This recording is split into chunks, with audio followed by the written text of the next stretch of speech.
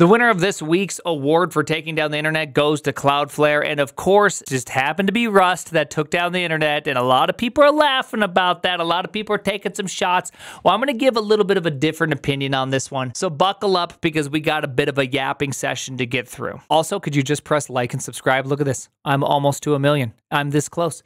Make it happen. Hey, you could make it happen before the new year. That'd be crazy. All right, to understand the Cloudflare outage, you need to understand how Cloudflare works. So I want you to look at this really simple picture here that I am drawing.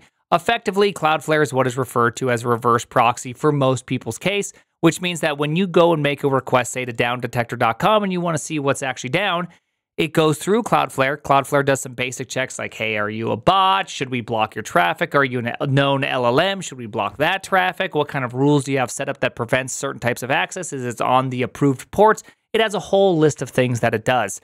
And then after going through all those lists, if you pass all the check marks and you are a good person and they're fine serving you traffic, goes and checks some cache. If it can serve out a cache, then boom, it hits you right back. Else it's going to go to the origin server, the actual down detector server. Get out that page, come back through here, go through the swirly pipes one more time, and then go to your computer right there. And that's how you view most of the internet. This is why Twitter went down when Cloudflare went down. This is why Down Detector went down when Cloudflare went down, because this middle part, the bar, went away. All right, so now that you kind of understand the most basics of what a reverse proxy is, one of these services in Cloudflare is called the bot management. How bot management works is that it takes approximately 60 different features, and of those 60 different features, establishes some sort of statistical model to say that, hey, you are or are not a bot. We should or should not serve you traffic. Are you high risk or low risk? And of course, these features, it needs to change all the time. It simply can't be a static set. They can't have Cloudflare engineers pushing new features by having to deploy new code. So it's refreshed approximately every 5 minutes. A new set of features will hit the bot management. That's right, new features hitting the bot management. Anyways, this is how the bot management just stays up to date. When a new attack happens and some new features need to be tweaked or things need to be changed, Cloudflare can change that, and within just a couple minutes, the entire website can then stabilize to these new set of features. Now, Cloudflare also made another change earlier to a data storage service in which how it retrieves data changes slightly. Now, when you combine all this together, something goofy happened.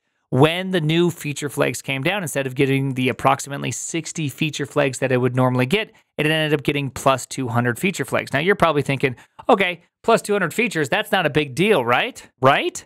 Well, it's actually a big deal. Because of the performance requirements of Cloudflare, it actually has a bunch of what is called pre-allocation. Now, if you don't understand this, effectively when the program starts, it determines how much memory it needs to use so that way it can run as fast as possible. This may sound a bit strange, but it's actually one of NASA's rule of 10 power rule for safety critical software. For NASA, the world doesn't change out of underneath it. It produces a piece of hardware, and inside there, they always have the same allocations. That way, it always has the same steady performance. And this is what Cloudflare was effectively attempting to have happen. It would always have the same steady performance because every microsecond actually makes a meaningful difference to Cloudflare. So Cloudflare actually has a rule that says if there's more than 200 features, like, hey, that's not expected, that can't happen, we're blowing up the service. Now, Cloudflare is filled with some of the best engineers out there, and I don't want to rag on them at all. I know that they just got done being taken out by a React use effect, and now they're being owned by an Unwrap and Rust. But the reality is this,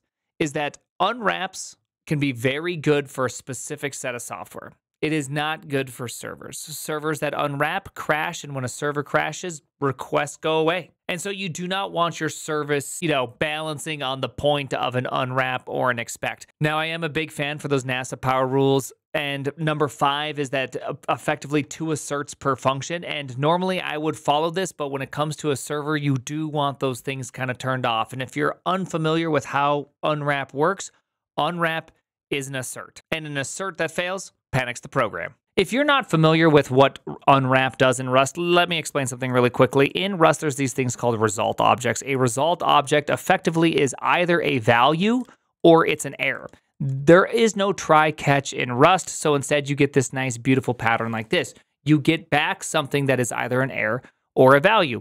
If you know it should always be a value, it can never be anything but a value. People will often use something called expect, which you can kind of pass in a string and say like, hey, this should never fail. Never fail, right? You can imagine this with mutexes. If you use mutexes, unless if you have a poisoned lock, it should never fail. So often you'll see with mutex code, and expect next to it. Or you can use unwrap, which is identical to expect, except for it does not have this message right here. It just gives you the generic failure message. And of course, there was arguments all across Twitter. We're not even going to look at them because they're not even worth looking into. At least it's not use effect this time, and it was actually a real large system constraint, just cascading failure that ultimately led to Cloudflare crashing. And hopefully you just got the day off of work. And lastly, I know a lot of people were really hoping I was going to crap on Rust or say something. I actually think Rust is a pretty fine choice for a language for this particular domain of problems. Very well-known set of inputs, very well-known set of outputs. It's supposed to behave consistently. They want it in a language in which is going to be a tippity top for performance, so you're pretty much narrowing it down to C or Rust. And they chose Rust because Rust has a great type system. And in this case, sure, the type system ultimately was the reason for the downfall, but nonetheless, great type system. And likely this error would have happened whether it was written in C or Rust. So am I like, oh my gosh, I honestly don't care. Come on, guys. Come on. Let's at least wait for something stupid to happen before we dog on it, okay? Hey, the name? This is the Primogen. Hey, is that HTTP? Get that out of here. That's not how we order coffee. We order coffee via SSH, terminal.shop. Yeah, you want a real experience? You want real coffee? You want awesome subscriptions so you never have to remember again? Oh, you want exclusive blends with exclusive coffee and exclusive content? Then check out Cron. You don't know what SSH is? Well, maybe the coffee is not for you. Terminal coffee in hand, live in the